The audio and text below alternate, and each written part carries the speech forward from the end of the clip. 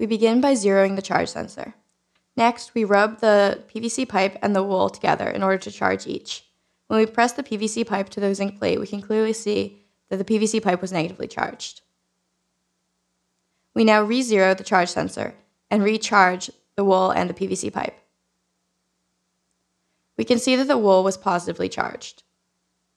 Therefore, we can conclude that wool is higher on the triboelectric series than PVC.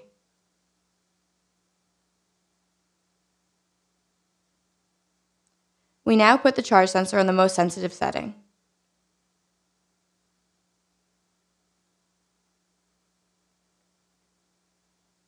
We re-zero the charge sensor and then neutralize the glass pipe and the wool by pressing them to the wet cloth.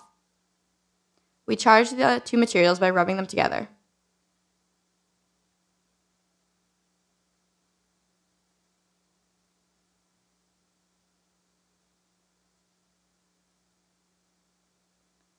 From the graph, we can see that the glass rod is positively charged.